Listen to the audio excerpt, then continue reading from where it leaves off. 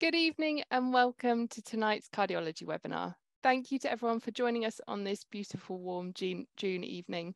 I hope you have found a nice cool spot in the house to join us from. My name is Lydia Morgan and I'm Commercial Manager here at VVS. I'll be introducing our speaker for this evening, Dr Brigite Pedro, with the second instalment of her webinar series on echocardiography. Don't worry if you missed part one, we'll share the link of the recording with you so you can catch up at your convenience. We hope by the end of the session, you understand that you don't need to manage your cardiology cases alone. VVS have a team of friendly and knowledgeable veterinary specialists who can support you with advice calls, written reports, radiology requests, Holter monitors, or with our Halo service, our live guided specialist consultations. I personally find both obtaining and interpreting cardiac images a little tricky. So if you're similar to me, you might appreciate a cardiology specialist guiding you through. With VVS, you can have just that. Our experienced cardiology specialists, such as the lovely Brigite, who's speaking this evening, can see your ultrasound image in real time. They can see your hand as you're holding the probe and help you to find the right position to get the most diagnostic image. They'll also interpret the patient's ECG with you and listen in as you auscultate their heart.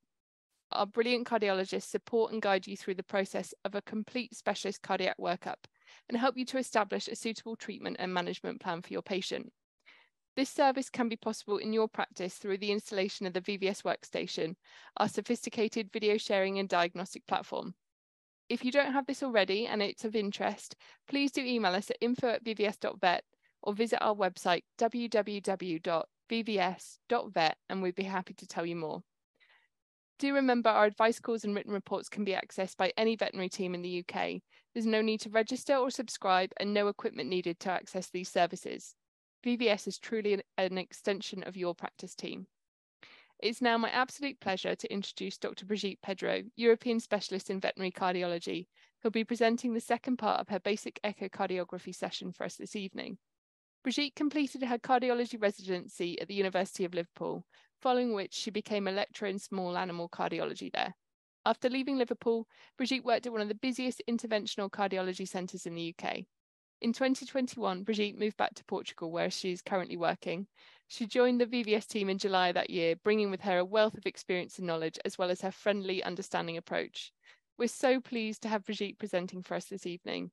If you have any questions as we go through the webinar, please add them to the chat box, and we'll finish up the presentation with a question and answer session at the end. So without further ado, I'll hand over to wonderful Brigite. Hello, thank you, Lydia, and thank you everyone that is here tonight for the webinar. The weather is probably better in the UK today than in Portugal, so I do hope that the webinar will be good enough for you to lose these few minutes, maybe 1 hour of really nice weather outside. So this webinar, it's going to be a little bit of a continuation of the webinar that we had a few months ago, where we discussed basic echocardiography, but looking at the right side views of the heart. So if you remember, and for those of you who have not seen the previous webinar, feel free to go back and watch it if you'd like to. What we discussed was not only the settings of the machine, how to choose the best probe for each specific patient, but we discussed a little bit also the position of your arm, your wrist, your hand while you're scanning, because that is extremely important. And that's something that I usually tell everyone whenever I'm doing a practical CPD about echocardiography. I always try to correct people in the way that they are sitting and the way that they are facing the machine, the position of their arms, because otherwise at the end of the day you're going to be really sore. So that's actually quite important. And then we discussed also the positioning of the patient and also the sedation that some of these patients need, because at the end of the day, we do want to do a scan without sedation. But if your patient is really nervous, really wriggly, really stressed, there are some sedation protocols that you can choose that are still quite safe from the point of view of the cardiovascular system, that will help you having a better experience during the scan. They will make your life easier and your patient's life also much easier.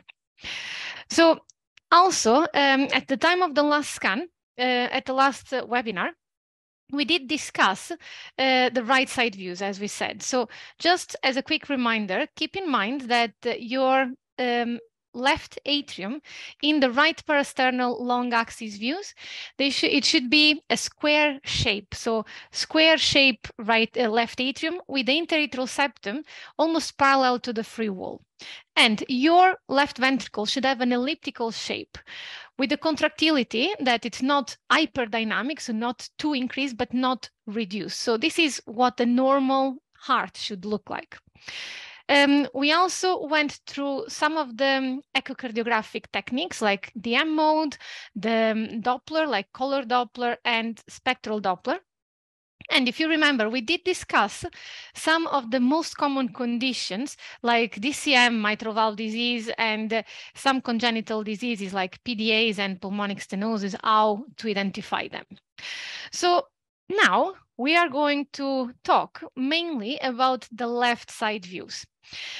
And the left side views, they are part of a complete heart scan. Okay, so every time that we do a full cardiac workup, we should do the right side views and the left side views as well.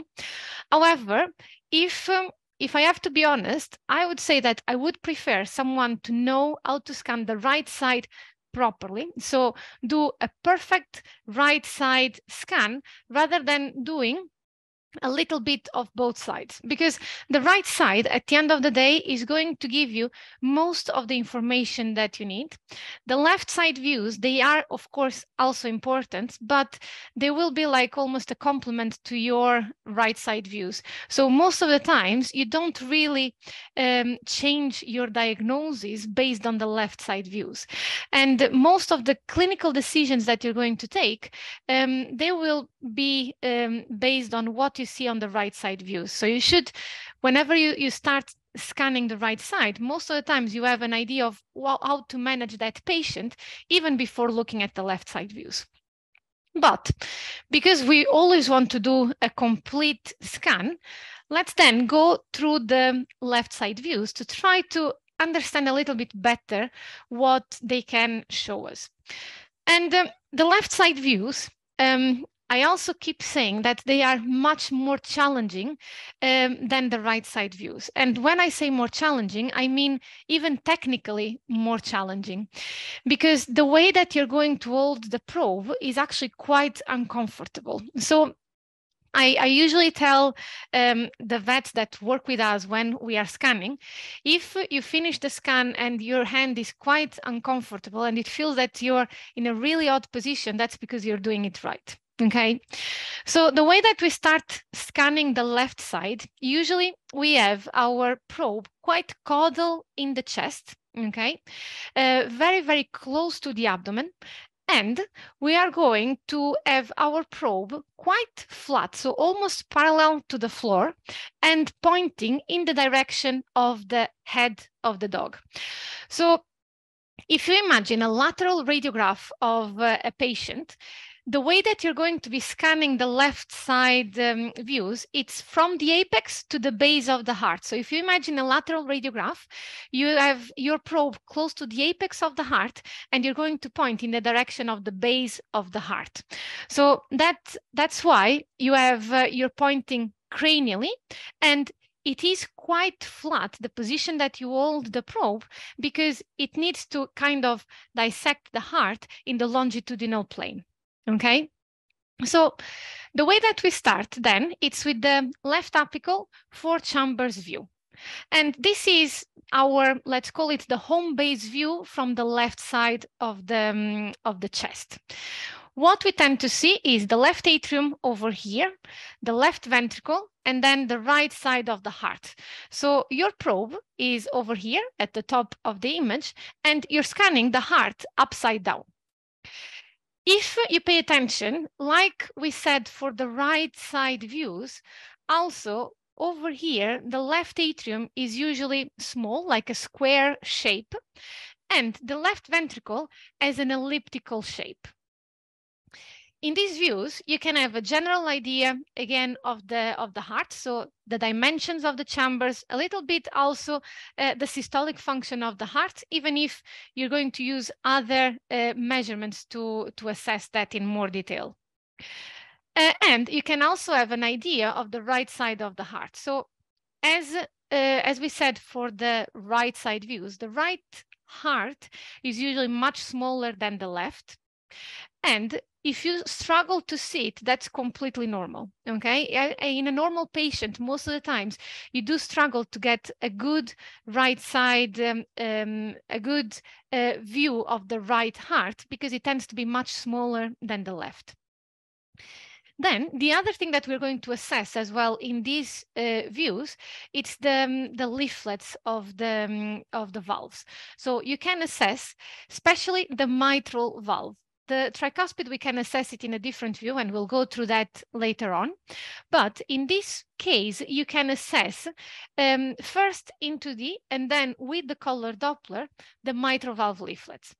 And if you pay attention, in this case, whenever you look at the mitral valve leaflets, they tend to be like two fine lines, very well defined, okay? That's what a normal mitral valve should look like.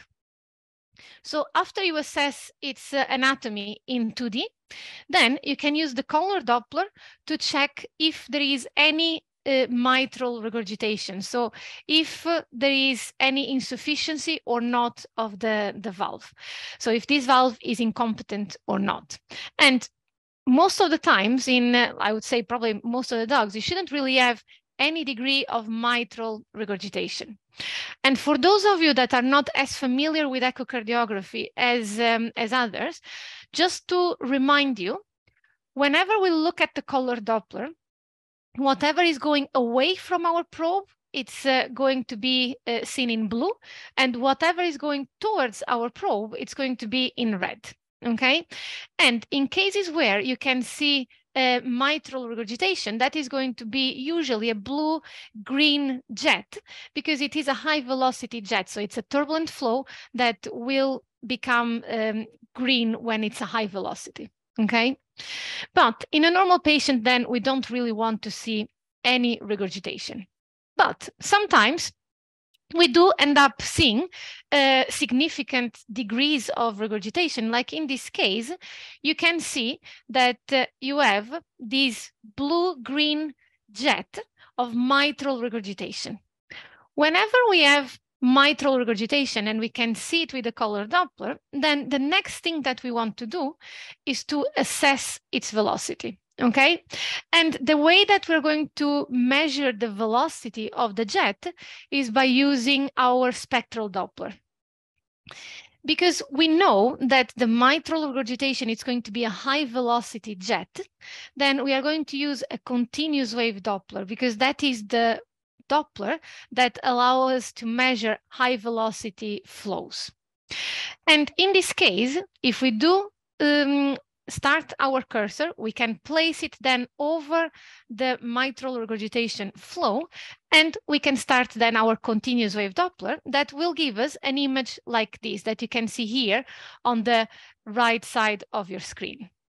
And if you look at this, whenever we are checking the velocity of the flow, it's by looking at the tip of these yellow envelopes.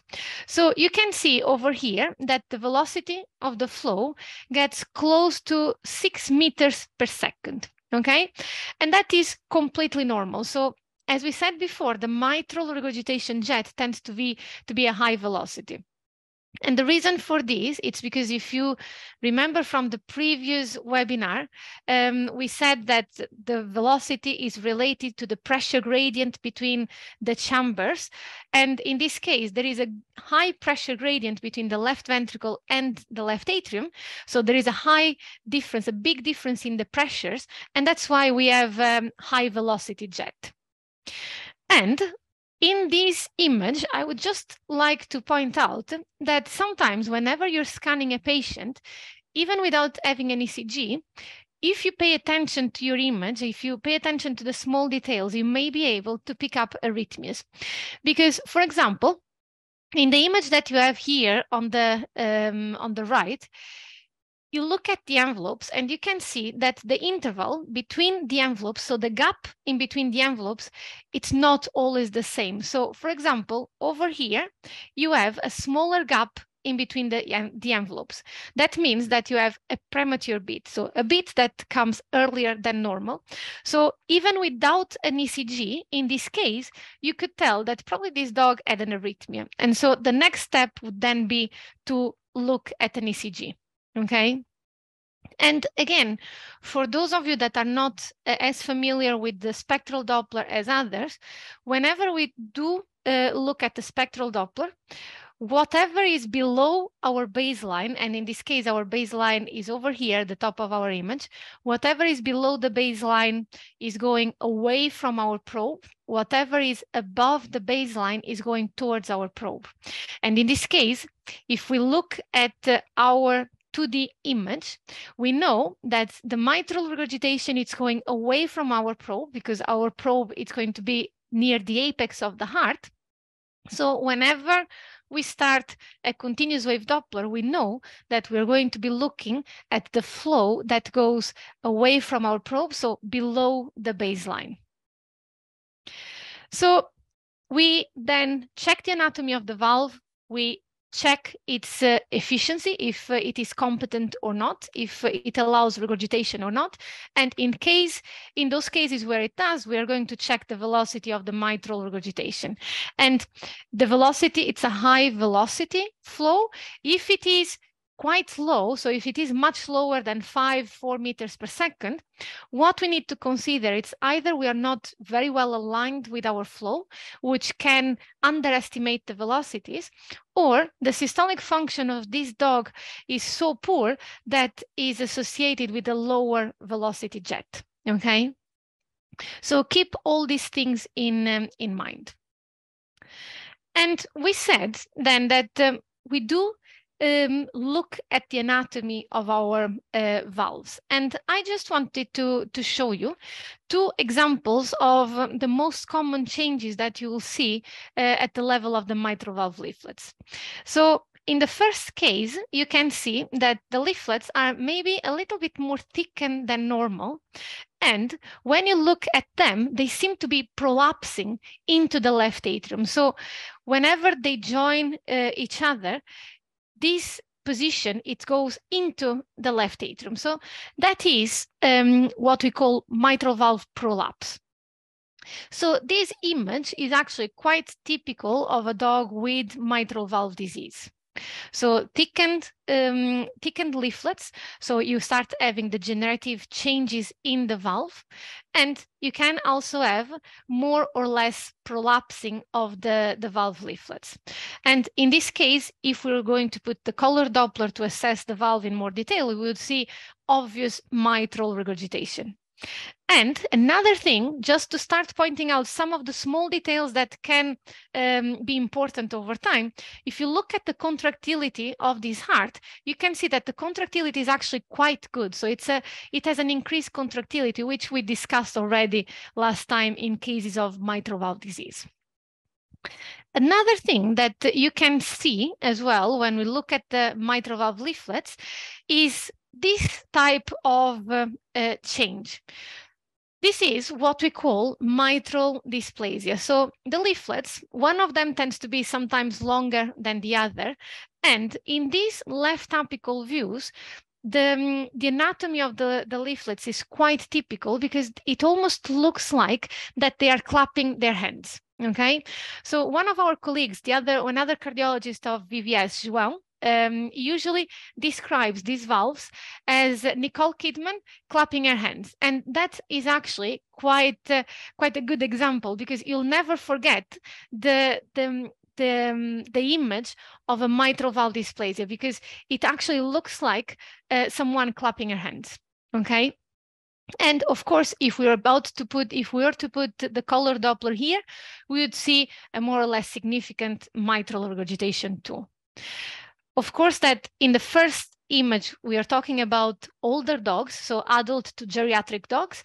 In the second image, we are talking about young dogs.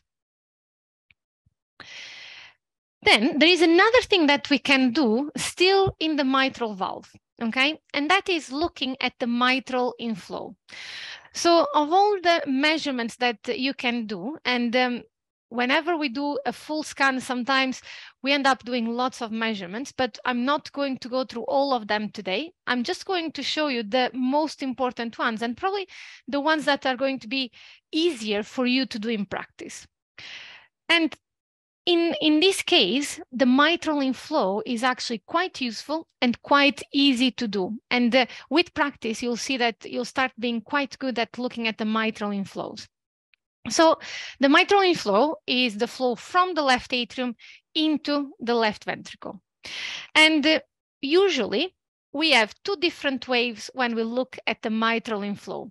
So as soon as the mitral valve opens, so when the ventricle starts relaxing and the mitral valve opens, we are starting to see the first wave, so the E wave or early relaxation wave, okay? And that is the first wave after the QRS complex.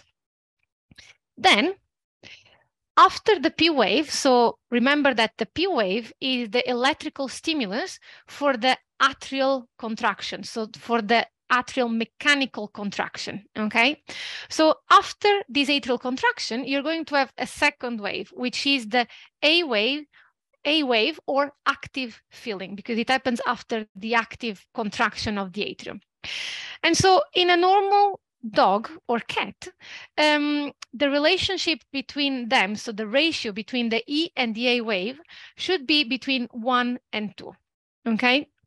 However, you can start having some changings which can be associated either with a degree of diastolic dysfunction, so some problems with the relaxation of the heart, or also associated with increased pressures in the left atrium, which, remember, whenever we start having increased pressures in the left atrium, that can be associated with congestive heart failure.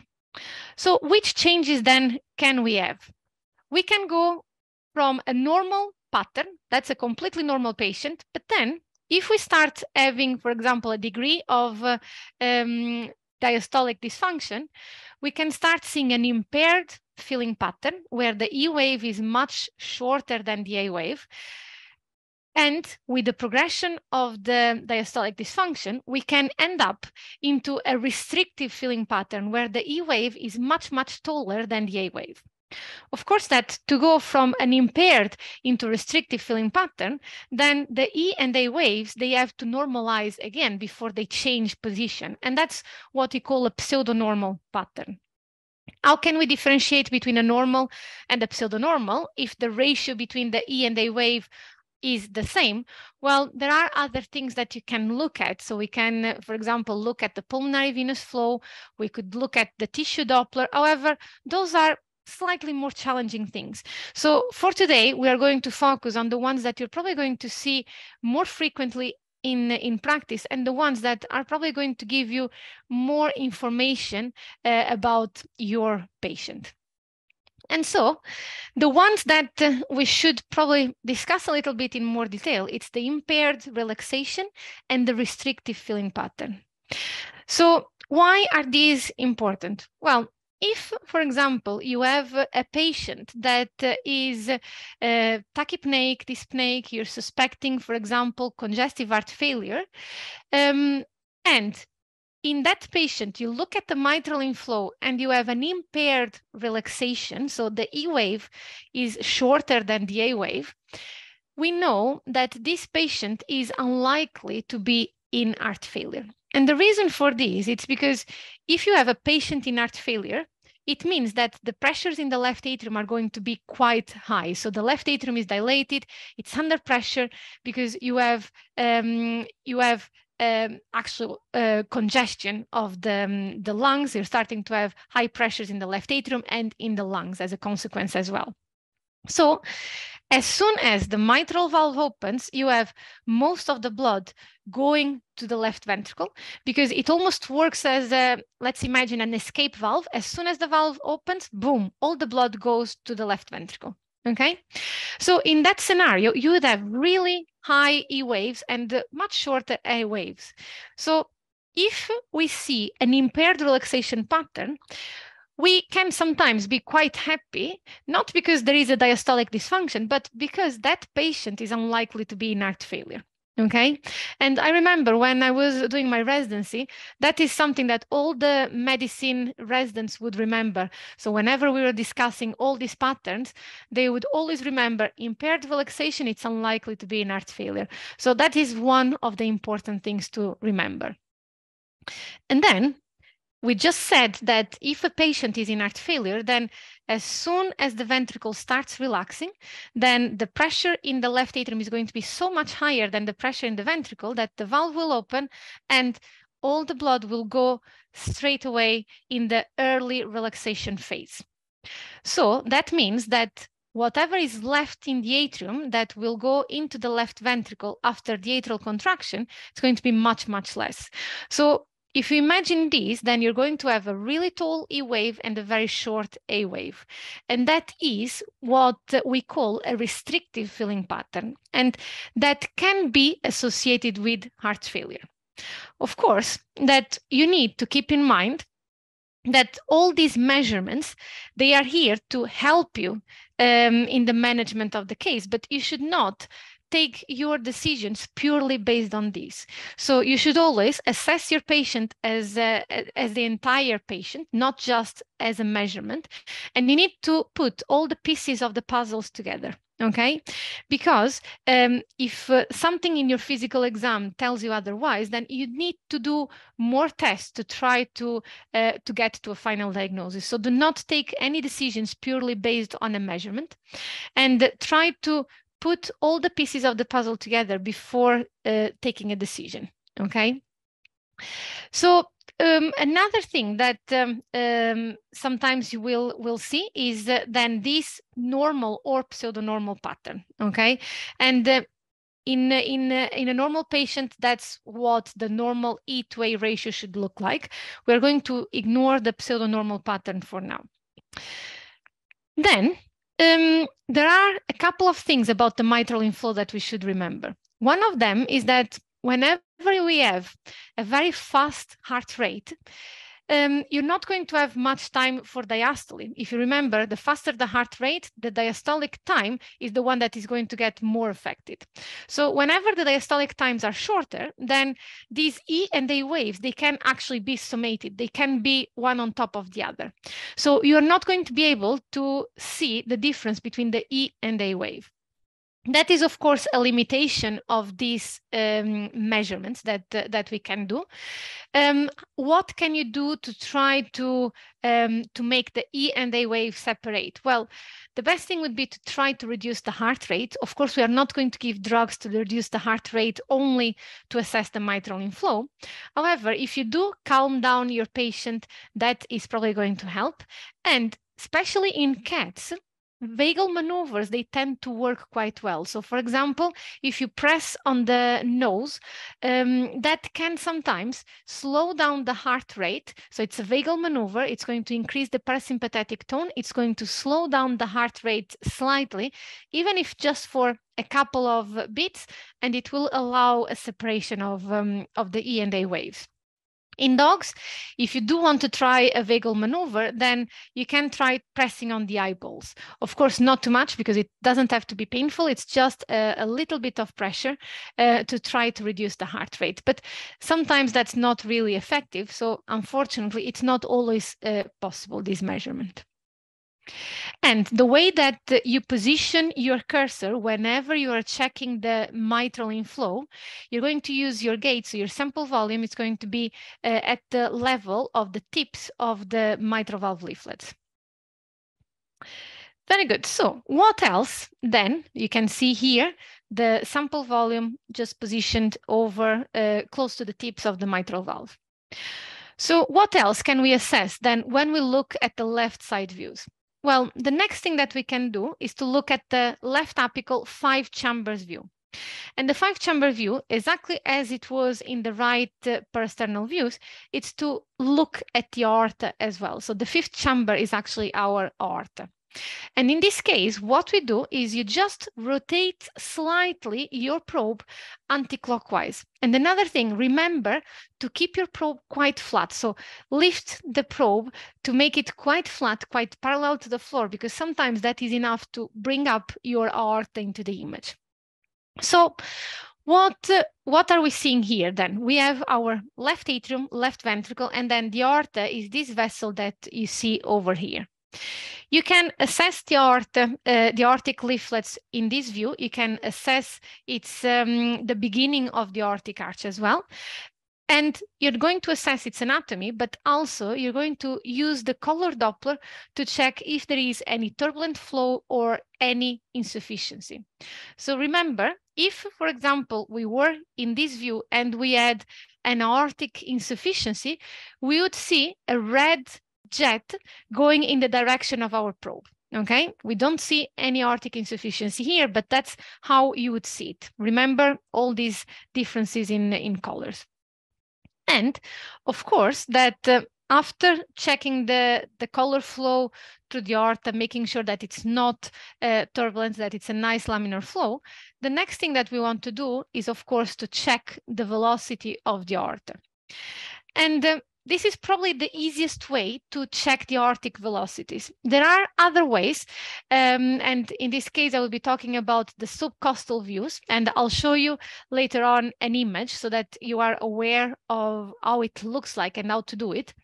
But the subcostal views, they are quite painful, quite uncomfortable, not painful, but uncomfortable for the patients, because you need to put quite a lot of pressure in the abdomen because you're going to be scanning the heart through the abdomen. So you're going to see the liver, the diaphragm, and then you're going to see the heart as well. So you need to put lots of pressure, and especially for large breed dogs, that can be quite uncomfortable. So in most of the cases, especially if you're not really too worried about an aortic or subaortic stenosis, where you definitely want to check the velocities in the most accurate way, then the 5-chamber view, the left apical 5-chamber view, it's a really good alternative to the subcostal view. So how are we going to assess then the aortic velocities? Well, we are going to place our sample volume, our gate, after the aortic valve leaflets, okay? That's the direction that the flow will have from the left ventricle into the aorta, so just after the aortic valve. And we are going to use the spectral Doppler to check the velocities. In this case, you can probably use a pulse wave Doppler because it's going to be a low velocity flow. Of course, that if, for example, this patient has a turbulent jet when we put the color Doppler, and if we suspect that the velocity is going to be higher than normal, then you can start your assessment with the pulse wave Doppler, and then if that doesn't give you a good image, then you can always use the continuous wave Doppler to assess the velocity better, okay? So in this case, what you can see here, it's a velocity of around 1.5 meters per second, which would be a completely normal aortic velocity. And remember, the envelopes are below the baseline because the flow is going away from our probe. But sometimes you can also see some abnormalities here when we look at the aorta. And one of the things that you can see, for example, it's a subaortic stenosis. So in this case, if you pay attention, you can see the aortic valve leaflet here, but then there is a ridge, so some obstruction just before our aortic valve. And that is what a subaortic stenosis can look like. So if you see that image in 2D, whenever we put the color Doppler, then we should be able to see the turbulent flow, so this green jet. And if you do see this green jet, this turbulent flow, that is consistent with a high velocity jet. So you're going to use then your continuous wave Doppler to check the velocity. But this is what a subaortic stenosis would look like. However, still in this view, there are a couple more things that you can actually see depending on your patient. One of them will be this, and now we are talking about cats. So if you remember from the previous webinar, we talked about cats with HCM and hypertrophic obstructive cardiomyopathy. So whenever you have this systolic anterior motion of the mitral valve that we saw before, the fact that this leaflet is being sucked together with the blood and almost touching the interventricular septum, it's causing an obstruction. And because it's causing an obstruction to the blood flow, then we have some turbulent flow in the outflow tract, but at the same time, some mitral regurgitation, just because the leaflet moved from its normal position and the valve is therefore incompetent, okay? However, if you pay attention to this, we said the leaflet is causing a dynamic obstruction in the left ventricular outflow tract. So if you do want to assess how significant this obstruction is, you can actually check the velocity of the flow in this left apical 5-chamber view. So you can check the velocity of the flow in the left ventricular outflow tract. And the typical image of a dynamic obstruction caused by this systolic anterior motion of the mitral valve is this kind of envelope. So it's an envelope with a curvilinear shape, which we call a scimitar shape. Okay, so this curvilinear shape, it's actually very typical of this dynamic obstruction that we can see in cats with hypertrophic obstructive cardiomyopathy. And now I will try not to make things too difficult, but there is another thing for those of you that are keen to do some things that may be a little bit more advanced. You could try to start looking at the isovolumic relaxation time. What is that? Well, first of all, if you're not familiar with this, if you are not too comfortable doing it, it's not a problem. Again, you shouldn't really take your decisions purely based on one single measurement. That is by far the most important thing that you can remember from these webinars about echocardiography, okay? But this isovolumic relaxation time is something that you can definitely measure, and that can give you some information about the relaxation of the ventricle, but also about the pressures in the left atrium, so the filling pressures in the left side of the heart. So what exactly are we talking about when we talk about the IVRT? So the IVRT, isovolumic relaxation time, is the time between the aortic valve closure and the mitral valve opening. So if you think about the heart, when the aortic valve closes, the mitral valve is still closed. So the ventricle starts relaxing, and that's when our diastole starts, okay? We start having the beginning of the diastole. And then, because the ventricle is relaxing, it gets to a point where the pressure in the left ventricle is lower than the pressure in the left atrium. And that's when the mitral valve opens. And that's when you start having flow again into the left ventricle, from the left atrium to the left ventricle. Before that, the ventricle was relaxing, but there was no change in volume of the left ventricle. And that's why we call it isovolumic, so same volume, relaxation time, because it's the ventricle that is relaxing in that interval, okay? And the normal relaxation time, depending on, of course, heart rates, patients, conditions that are affecting our patients, can be between 40, 65 milliseconds. And that is something that you can start looking at. How do we see it in our images? So let me show you. So usually you put your cursor in between the inflow and the outflow. So in the left apical 5 chambers view, you can position your cursor just between the inflow of the mitral valve and the outflow of the aorta. And if you do either pulse wave Doppler, sometimes continuous wave Doppler may give you a better image. But the time between the opening of the closure of the aortic valve and the opening of the mitral valve, so these clicks, these vertical lines, we call them the valve clicks. The first vertical line is the closure of the aorta.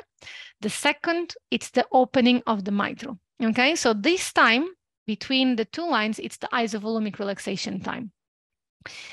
is that, and that is something that you can use to check if it is prolonged, so if there is a problem with the relaxation of the heart, or if it is very short, and that would mean that as soon as the ventricle starts relaxing, the pressure in the left atrium is so high that the valve opens straight away. That is one of the things that you can consider. But then there are other things that you can look at.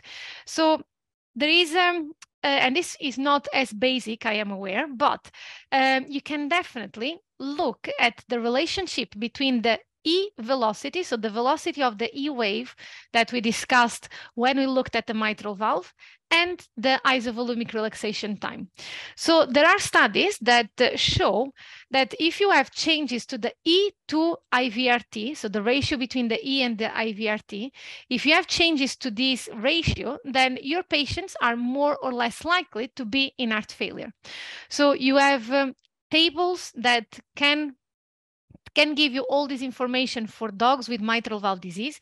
And for example, in this case, we would be talking about an E to IVRT of around 2.5. Anything over 2.5 can be consistent with heart failure in a dog with mitral valve disease. Dogs with DCM, same thing. So you can see, for example, that patients with DCM that have an E to IVRT over 1.8, then they are, again, more likely to be in heart failure. But please do keep in mind that sometimes you may have, for example, a dog with a restrictive filling pattern that is completely symptomatic, no clinical signs, normal breathing, no signs of heart failure. And that can still happen, but you're not going to start treatment on that dog purely based on a single measurement, okay? Very good. So these are things that you can consider. And for those of you that are more keen on investigating these echocardiographic measurements, you can actually look into these in more detail. But then there are other things that we can still do with our more basic echocardiography. So in the left apical views, you should also be able to optimize your view to look at the right side of the heart. So if you do slide your probe 1 or 2 intercostal spaces cranially, then you will be able to see the right heart in more detail, okay? If you think about the normal anatomy, the right heart is surrounding the left heart, and it's usually cranial to the left heart. So if you slide your probe a little bit cranially, then you'll be able to see the right heart in more detail. And in fact, this is what is happening here. So you can see the right atrium, right ventricle, and then the left side of the heart.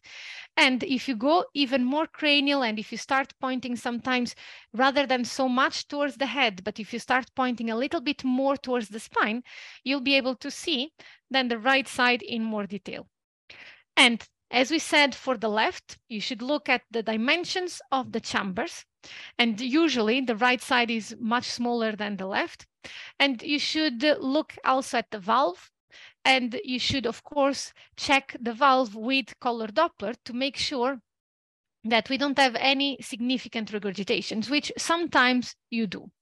And in fact, for example, in this case, you can see that you are looking at the right side of the heart. So that's your right ventricle. This is your right atrium. That's the left side of the heart. And you can see a really nice and small central jet of tricuspid regurgitation, okay? And remember, whenever we see an incompetent valve, so whenever we see an insufficiency or regurgitation, you're going to check the velocity of the flow. And that is particularly important if we are trying to estimate the pulmonary pressures to check if a patient has pulmonary hypertension or not. And usually, and that is again slightly more advanced echocardiography, but that is usually done with by looking at the tricuspid regurgitation and the pulmonic insufficiency. So those would be the two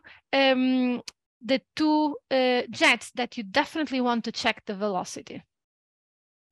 So What else can you see when you look at the right side? Well, sometimes you have actually really significant changes in the valve. So I don't think it's, I think everyone can see that these valve leaflets are extremely abnormal. So one of the leaflets, it's almost attached to the interventricular septum and not really that mobile and much shorter than the other leaflet.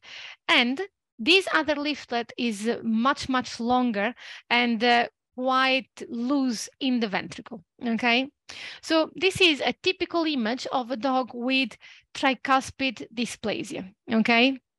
So for example, if you have a young Labrador with the right side systolic murmur closer to the apex, that is the typical presentation of a dog with tricuspid dysplasia, okay?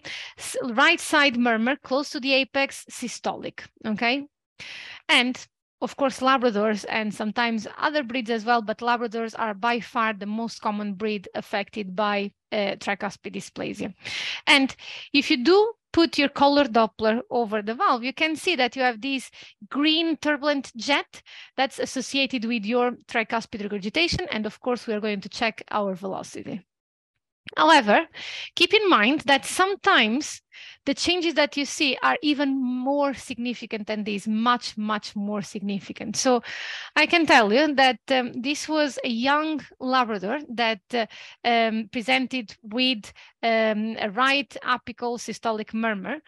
And when you look at the scan, it's almost difficult to understand what is going on because your anatomy is completely different.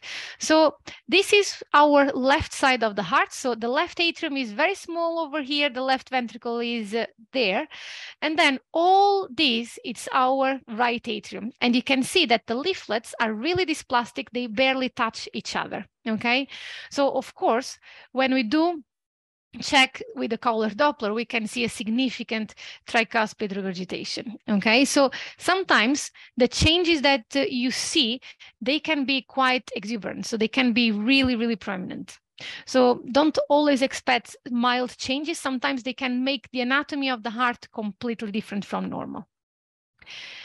Then another thing that you can still do when we look at the left side of the heart, and this is where things get a little bit more challenging, even by looking at the 2D image, is to look at the left cranial views. Okay, so in this scenario, then we are going to turn our probe around 180 degrees, and we are going to slide the probe really, really close to the armpit.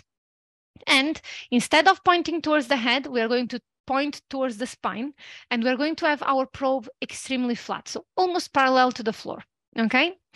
And the image that we are going to get is this type of image. So we have the left ventricle, left atrium, and we have our aorta in a longitudinal view, so quite flat. And you can almost use the aorta. Of course, you can look at the anatomy, look at the shape of the aorta. You can assess you can use the color Doppler to assess the flow. However, you're not going to measure the velocities of the aorta here because you're kind of oblique, perpendicular to the aortic flow. So your measurement is not going to be reliable. Remember that whenever you're using the spectral Doppler, you want to be as aligned as possible with the flow to get an optimized velocity, okay? So in this case, you can assess the aorta, yes, but you can also use it as a kind of landmark to find the pulmonary artery. So if you put your probe even more flat, and trust me, your hand is going to be quite uncomfortable at that time. If you put your probe even more flat, you're going to see the pulmonary artery. So the pulmonary artery quite up and straight, okay? So the aorta flat, and then the pulmonary artery almost perpendicular to the aorta in this view.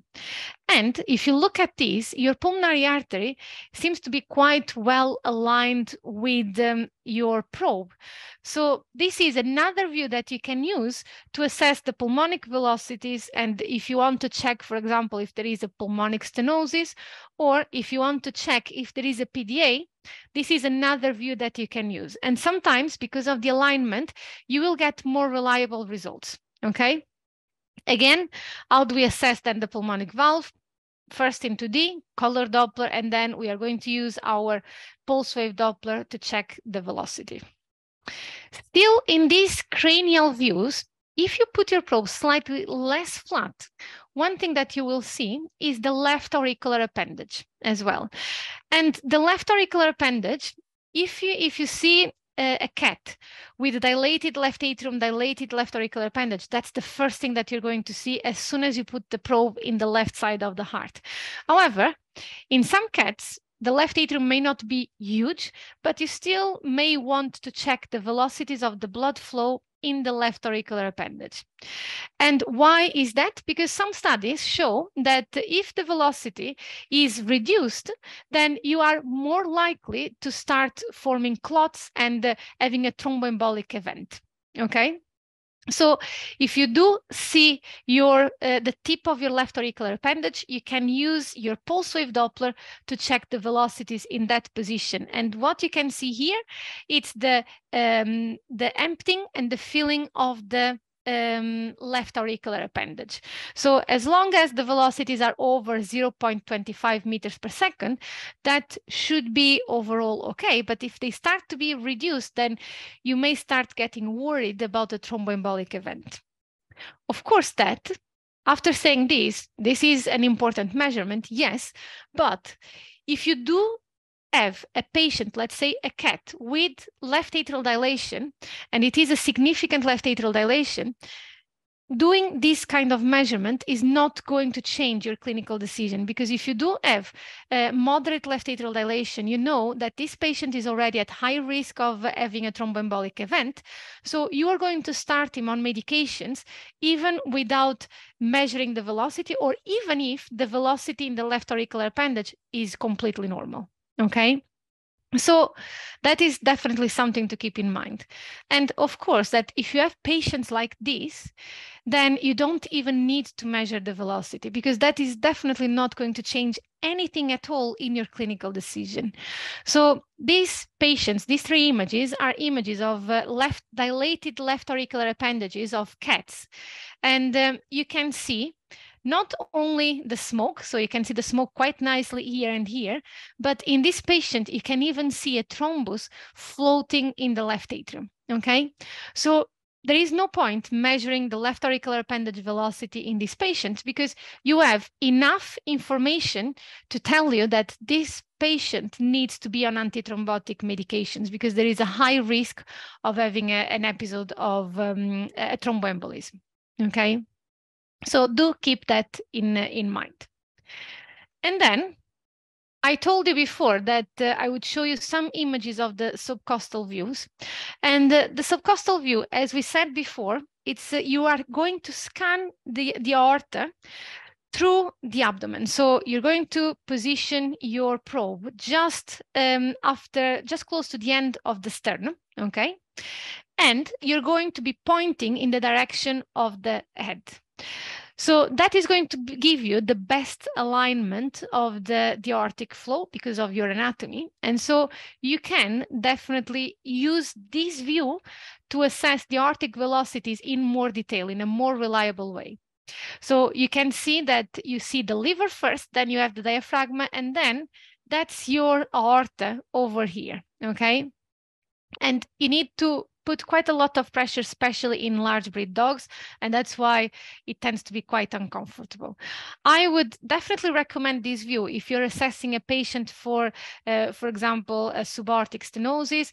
If you're screening this patient for subaortic stenosis and you want to be as you want to have the best alignment, because you want to definitely have the most accurate velocity. So this would be definitely a good option in those cases, okay?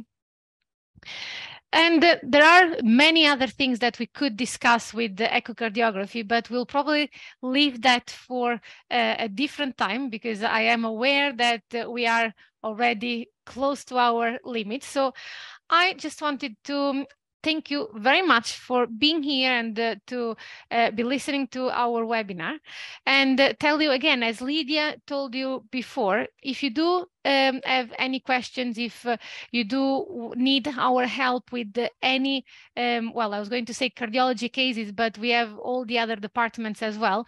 If you do need our help, we'll always be happy to guide you.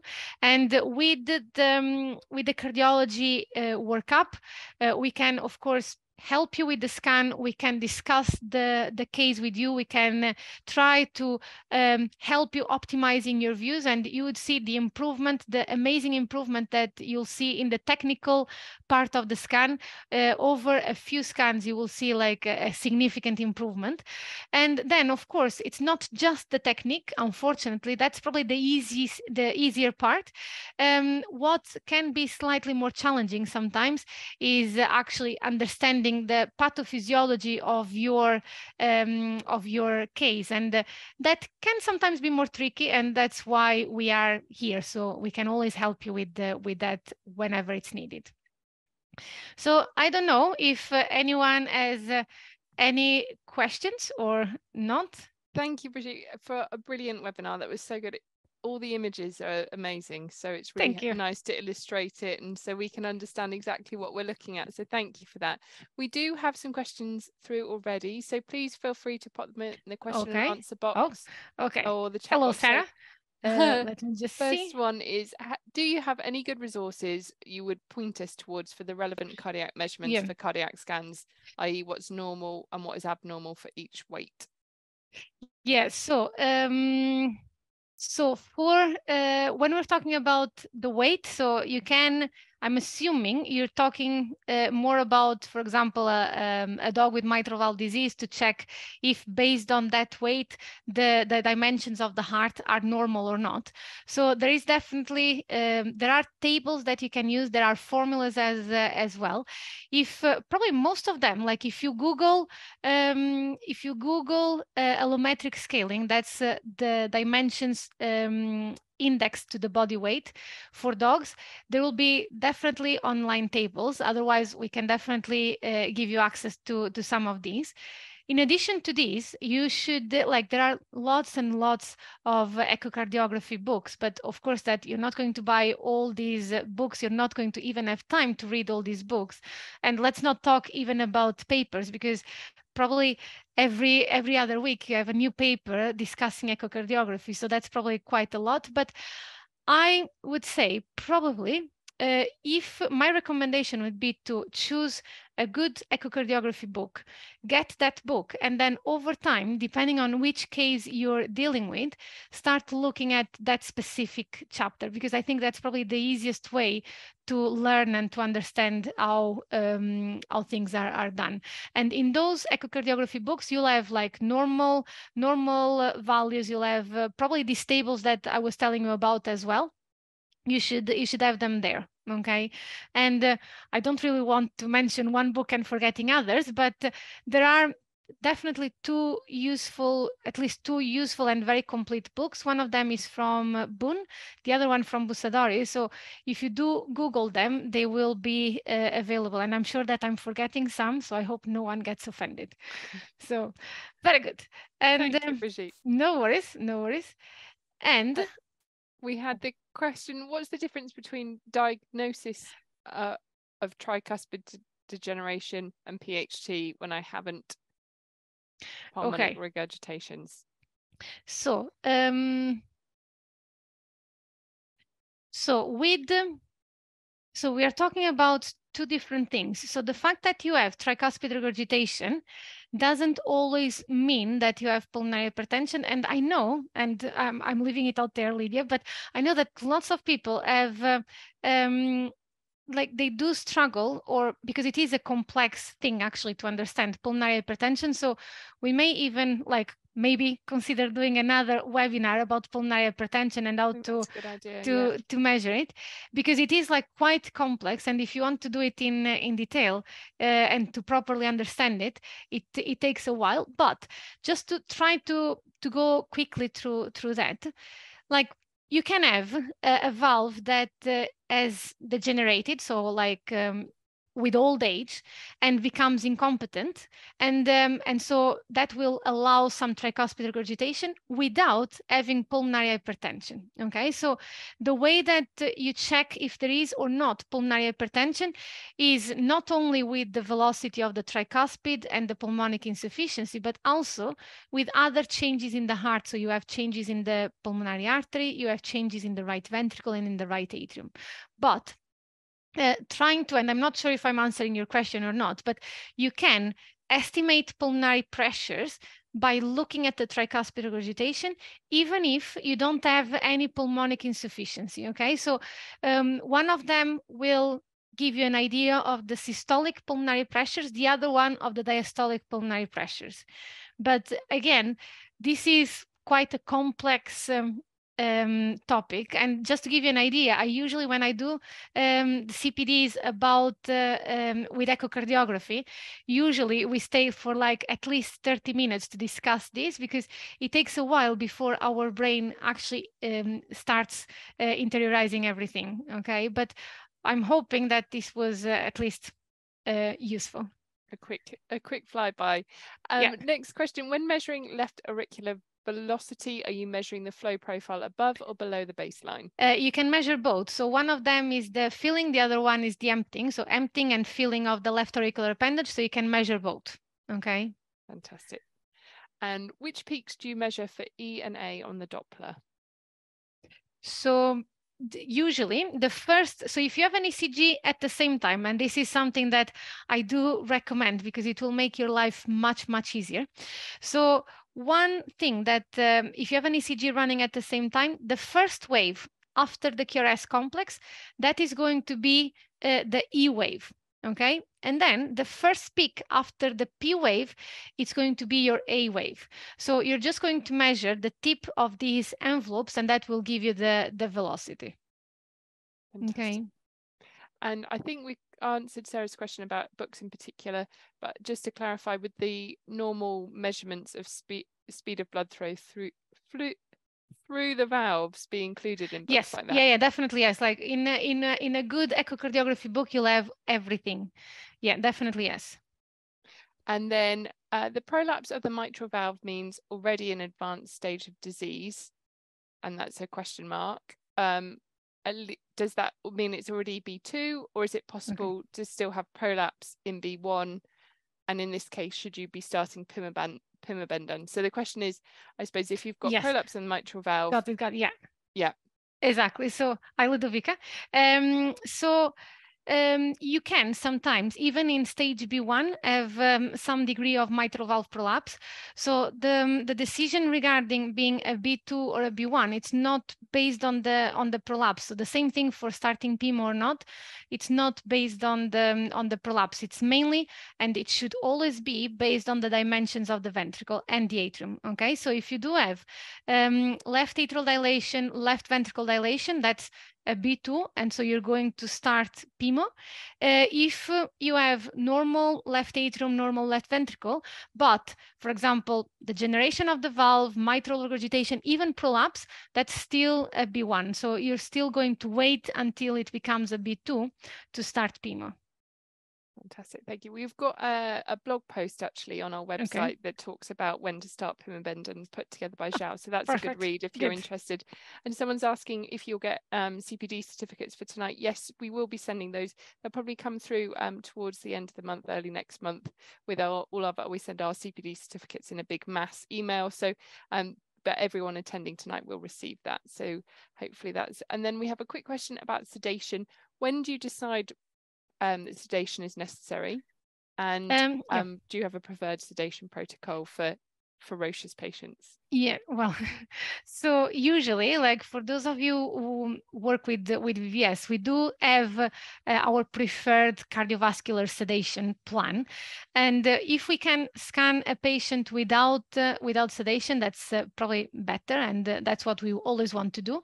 But if a patient is really wriggly, like moving too much, it's making your job very difficult, or if the patient is extremely stressed and that is going to compromise also his stability, then it is better to sedate the patient than struggle yourself and make the patient struggle. So if I do have to sedate them, I do sedate them, and I do prefer to give them butorphanol. If they are just a little bit wriggly, butorphanol may be enough because it's not a painful procedure, so they don't need to be deeply sedated. And for some of them, if they are just stressed, the butorphanol may be enough, but if not, then you can consider butorphanol, midazolam, and in some cases, if they are like extremely aggressive, or if they are like really, really too wriggly or trying to move all the time, then you may even have to consider some alfaxolone. Of course, that ideally you don't want to do that. And I can tell you that the better you become at echocardiography, the less likely you're going to have to use sedation, because your scans are going to be quicker. You're going to be much more confident with your scan. So at the end, you're going to be able to do most of the scans without sedation. But when you're starting and you want to take your time to take a good look at everything, then sedation is going to be much better. Okay. And just think about if you have a dyspneic patient in heart failure, you would still give him butorphanol because that would help stabilizing your patient. So it shouldn't be a problem to give butorphanol, even if it is just for a scan. Okay, so butorphanol at least, and it will make your life easier, plus or minus midazolam, alfaxolone. And remember that sometimes like gabapentin or trazodone before the scan will make miracles for these patients. Okay, so I've seen really aggressive dogs that I couldn't even touch without sedation. I asked the owners to give trazodone before the scan, and I put the muzzle because I really like my hands, but this patient didn't even try to do anything. Like he was completely fine just with the trazodone. So do keep that in mind. Okay. And having IV access, so you've got that flexibility as well as if they do deteriorate. Yes, exactly, so completely. Yeah. We have a question. What can you do for mitral and tricuspid dysplasia? Unfortunately, the options are quite limited. So if they are only mild, you may like get away without doing anything. If they become severe, either you treat medically if they go into congestive heart failure, or you may nowadays also consider repair of the valve. So there are surgeries in some specific places. Unfortunately, they are not widely available, and they can be cost prohibitive as well, unfortunately. But there are surgeries that you can consider. So I think in the UK, we'll be talking about the RVC, and potentially not for dysplasia, but for mitral valve disease, so the generation of the valve. You could consider Willows as well. For mitral valve dysplasia and tricuspid dysplasia, if we're talking about a surgery, I think probably the quiet and the RVC would be the only places, as far as I can remember. I may be wrong, but those would be things to consider. Unfortunately, I think that even for owners that are insured, the cost can still be a big problem. But I think over time, things will become cheaper. And you never know if you have an owner that will be happy to pay for even an expensive surgery. So always give them the option, definitely. And then our final question for this evening, Brigitte, is a question on how to tell the difference between aortic stenosis and left ventricular outflow tract obstruction. Okay, so that like sometimes it can be a little bit challenging. So for aortic stenosis, usually you have like an abnormality in the valve leaflet. So the valve leaflets are thickened, hyperechoic. So you can, if you put your color Doppler, you see that the obstruction starts at the level of the valve. Okay, so that is the aortic stenosis. But you can also have like subaortic stenosis, and I'm not sure if I'm answering your question, but you can also have subaortic stenosis. And whenever you have subaortic stenosis, usually you have you can see it into D. Of course, it depends on the severity, but you can sometimes see it into D because you have either a ridge or a tunnel lesion before the valve. Okay. However, there are other things that can be a little bit tricky, and that's when there is more debate happening. So if you have a dog or a cat even, but most times in this case would be a dog with mitral dysplasia, there is there is a component of this mitral dysplasia that can lead to a kind of outflow tract obstruction with one of the leaflets of the valve. And so there is a mix between this subaortic stenosis and the mitral dysplasia that can sometimes happen. And those are slightly more difficult sometimes to diagnose if it is one or the other, or if you have both or not. But I guess it depends a little bit more on the morphology of the valve, on your assessment on the 2D, of course, also the color Doppler, but mainly on the anatomy of the valve, and looking in detail at the outflow tract as well. Okay.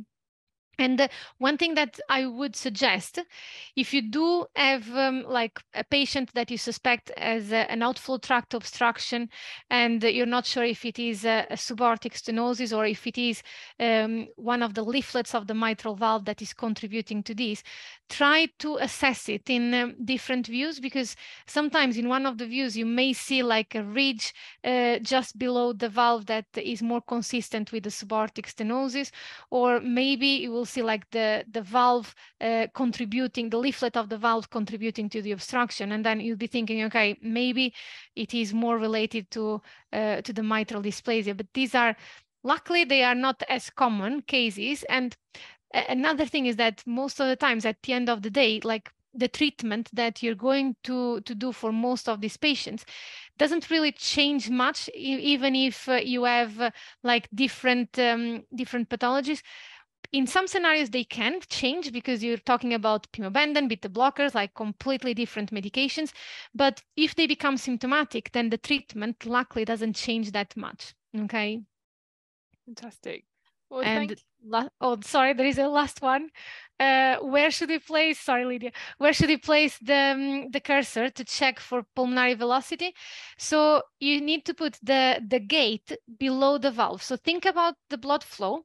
If the blood flow goes from the ventricle into the pulmonary artery through the pulmonic valve, then you need to put the gate after the pulmonic valve on the side of the pulmonary artery, because that's where the flow is going through. Okay, so that's where you want to put the gate.